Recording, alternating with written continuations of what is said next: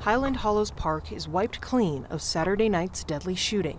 But Joel Hodge it's hard. knows trauma isn't so easily erased. Hodge runs Struggle of Love Foundation, a nonprofit dedicated to youth violence prevention. It's just this poison and this disease that's going through our community that's lasting and lasting and getting worse and worse and worse and worse and worse and worse. He says he showed up after the shooting to offer support. Yeah. Some of them are just coming to, hey, I just want to hang out. And then bam, this happens. Now they're traumatized for the rest of their lives. Police say around 9:15 p.m., a party turned into a fight that ended with gunshots. First responders transported 3 teenage girls with injuries. Police say one died at the hospital.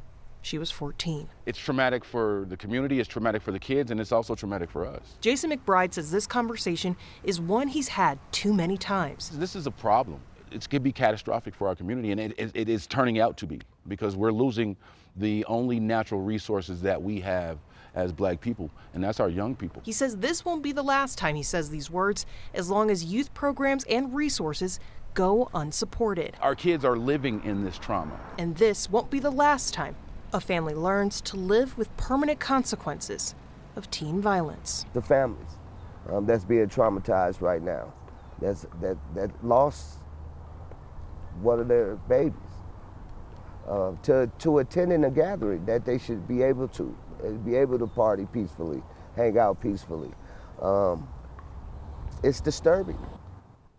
Aurora police say investigators are looking into several leads on a suspect, but no one is in custody yet.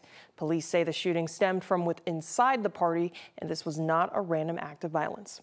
In the studio, Janelle Finch, 9 News. Thank you, Janelle. 14 years old. Let's hope the families get answers soon.